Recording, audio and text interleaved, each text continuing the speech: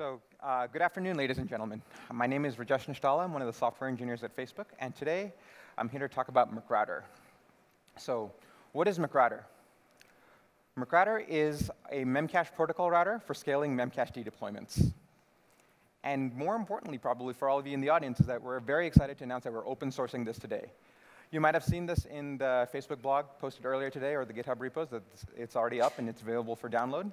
So the purpose of this talk is to kind of give you a brief run-through of what McRouter is and to motivate you to kind of go try it out for yourself. So before we get into the nitty-gritty of what exactly it is, let me give you a high-level view of the social graph. So here's a typical image that you might see on your mobile phone, right? So a standard picture with some comments, et cetera, et cetera. And on the right, we have what you would consider the social graph. So you have some people associated with each other with their friend edges. The social graph actually contains more than just people and their connections. It contains objects. So for example, in this case, there's a post object. The post object has a photo attached to it. There's a comment object saying, how was the summit? The posts and comments have authorship. There are likes, right? That's pretty important. The post has location data.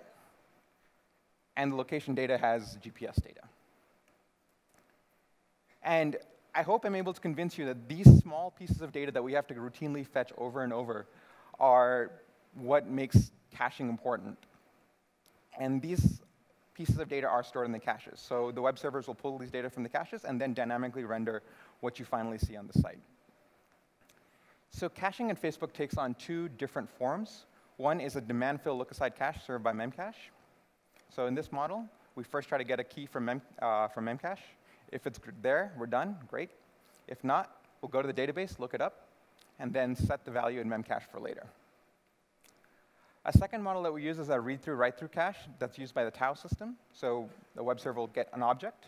If the object is not there, it'll do the database lookup on behalf of the client. Both of these systems share one key aspect, which is that they have 2 orders of magnitude more reads than writes. What does that actually translate into? At Facebook, we see over 4 billion operations a second through our cache tier. Right, so as you can imagine, that's a lot of small pieces of content we pull in. Next is Instagram. So Instagram uses the similar demand fill look-aside cache that we talked about at Facebook, with one key exception. When Instagram first started using McRouter, they were in Amazon EC2. And they're using the public Memcached instance. So this is probably very applicable for a lot of you in the audience. So our McRouter instance does work in AWS. And oh, by the way, Instagram does over 100 million operations a second through their cache tier. So if it wasn't clear before, let me just state, all of Facebook's cache operations go through, Facebook and Instagram's cache operations go through McRouter. So it is an interesting part of our infrastructure. As you can imagine, as sites continue to grow, cache does not go from being a neat little optimization on the site to becoming a performance requirement, right, or an important performance necessity. So in this case, web servers will talk to the cache layer, which then, in some fashion, will then protect the databases from excessive read loads. However, that means that caches go from being this nice little optimization to no longer being an optimization. And sites could become dependent on the cache. And the loss of cache could have adverse effects for any site that leverages cache, right? So it's important for us to get the caching right. So what was this like before McRouter? Well, we had our PHP application logic. So we had a key value API with a bunch of different Memcache clients. We started throwing in some features into our PHP stack, like server pools, consistent hashing, in-cache congestion control. We tossed in even more features, right? The automatic failure detection, automatic reconfiguration, broadcast operations. As the site continued to grow, we tossed in yet more features, replicated pools, cold cache warm-up, Memcache leases. And finally, we did not forget about monitoring, right? So as you can imagine, this stack got pretty bloated pretty quickly. And oh, by the way, there are all these other types of services at Facebook, like C, C++ services, Java, Python. And they had to kind of fend for themselves. And the problem was inconsistent implementations here can lead to corrupt data. So this was obviously very bad. So enter McRouter. McRouter is a piece of middleware, and Memcache is a Memcache protocol router that manages client-to-cache communication. So it sits between the client and the cache and then does the communication on its behalf. We present two modes of operation. One is a proxy mode in which it presents just a simple server proxy. So it presents a server interface for easy adoption. So it's kind of a drop-in replacement where you would talk to a memcache server. You can talk to a McRouter instead. The other is an embedded mode for low latency, high performance. We use the latter inside Facebook. Now I'm just going to do a brief lightning tutorial of what's the features in McRouter. The important thing to note about all these features is they are motivated by the production requirements of Facebook and Instagram. So none of these features were added for fun. They were added because they were out of need. And as a result, they are robust and production quality. So the first set of features, we have stuff like consistent hashing, connection pooling, server pools, automatic failover, cold cache warm-up, broadcast, replicated data sets, shadowing production traffic, composable routing. There's a lot of different features that McRouter has. I really encourage you to look at our blog post to find out the full breadth and depth of all these features. The GitHub documentation has a lot of interesting stuff as well. But for the purposes of this talk, I'm going to focus in on just 3 of these features. One is connection pooling. So what are we talking about when we talk about connection pooling? As your infrastructure continues to grow, one of the problems that you face is that there would be too many inbound TCP connections into servers, right? So how do we solve it? Well, let's set up a proxy on every application server to share connections. So let's say that we have some memcache instances and some application server. And each application server has T application threads. If you did this the naive way, there would be order n times T connections into every memcache host. That's a lot. So what we do instead is we set up McRouter and run it as proxy so the application threads can share a connection. And that drops the number of connections from order n times T to order n. And if you don't believe this is important, just wait till the infrastructure scales up and it becomes a big deal. Next, we have support for heterogeneous workloads. So the problem that we're trying to solve here is that keys compete for memory space. If you have a uniform caching architecture, then different key characteristics, different keys and data sets will compete with each other and adversely interfere with each other. So what do? Let's just partition them up into different data sets. So McRouter has McRouter's in the middle.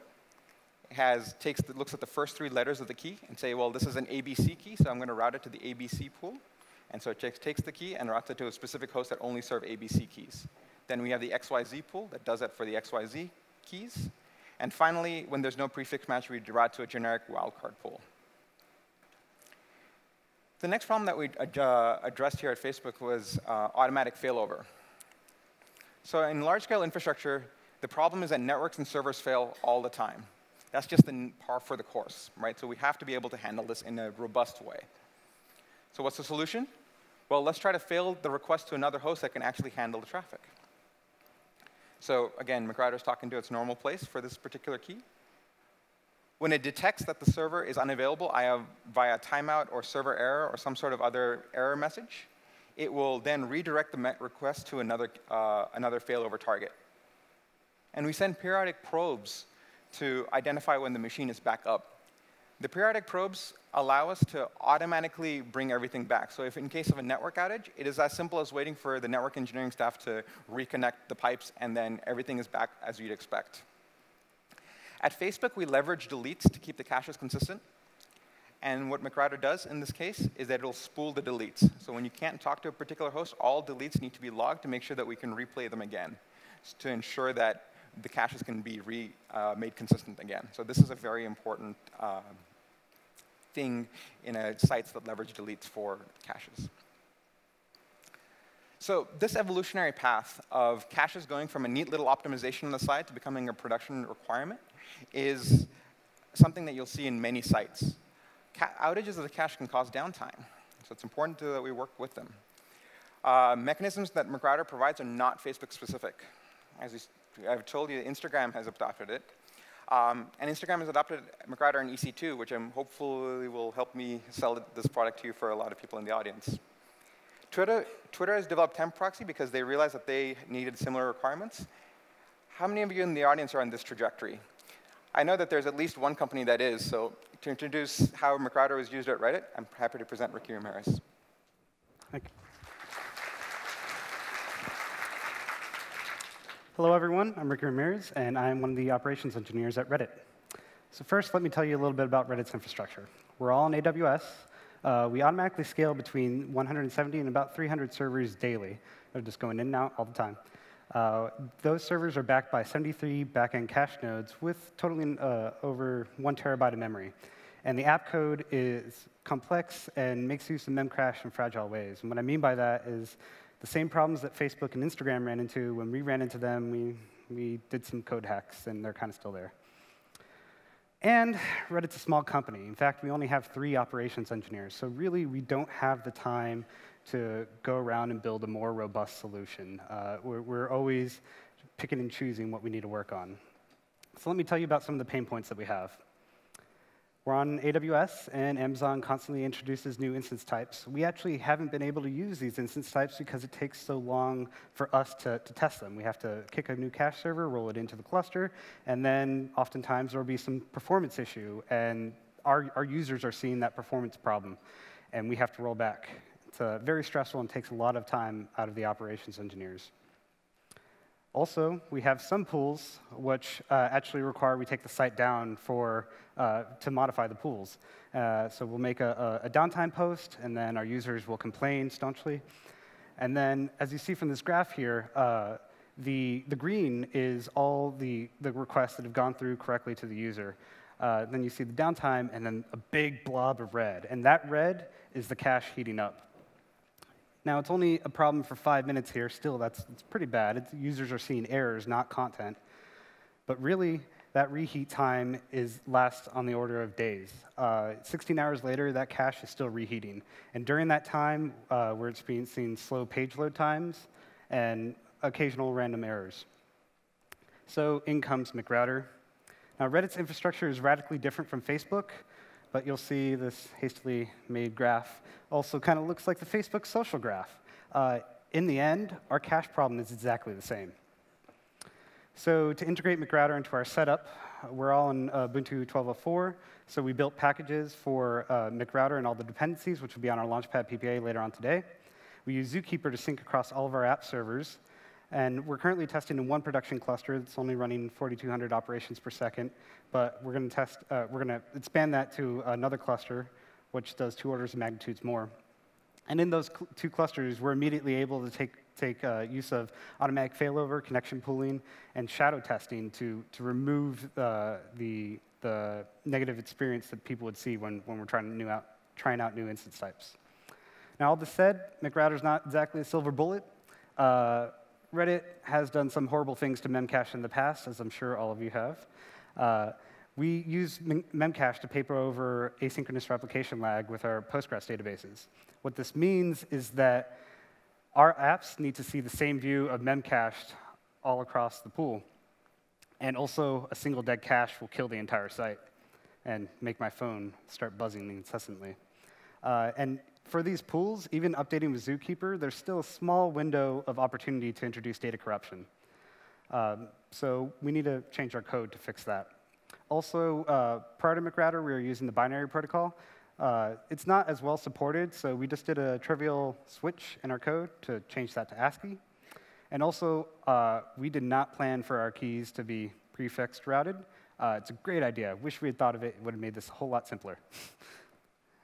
But in the future, we're going to leverage McRouter to easily test new instance types without anybody knowing. It's going to work great and seamless. We'll also be able to replace servers with no downtime. Our app code does need changes to get the best use out of McRouter, but that's actually great, because we're actually offloading complexity from our app into McRouter. And at the end, we'll be able to implement leases and gutter pools and use the embedded client and get significant performance enhancements. So just to summarize, McRouter is a memcache protocol router for scaling memcached deployments, and it's open source today, so please don't take our word for it. So with that, I'm happy to take, I guess, one question from the audience. I'll be outside, so you can talk to me as much as you want afterwards. Oh, you can yeah, come to the head mic, please. How would you compare McRouter with TWEM proxy? Yes. So that's a great question. So TWEM proxy is much more of just the kind of a proxy type of thing. We have a lot more routing type features in McRouter that are designed to do stuff like cold cache warmup, for example, which is to say that I have a cold box here. I'm going to automatically fetch data from a replica that might have some warm data and install it back into a cold box, right? So that's a routing type of feature. So there's a lot of different specific features that are not just about connection pooling and stuff like that. It's more about routing. And it also has composable routing, which means you can build all these different things together. So that's, I think, where we differentiate ourselves between TWEM proxy. And the cold cache warm-up is really critical to making sure that there's no downtime while we're switching out caches. One more. I have one question. Yeah. In Reddit, have you considered data replication in Memcache? We have. It doesn't exactly help our particular use case, mostly because of our app code problems. But yeah, it's not going to get us all the way there. So in case one cache box is down, you can fall back to the other one, kind of scenario. Yeah, it's a little bit more intricate than that. We've really abused Memcache. Cool. Well, thank you very much. We'll be outside after, so if you have any more questions. Thank you.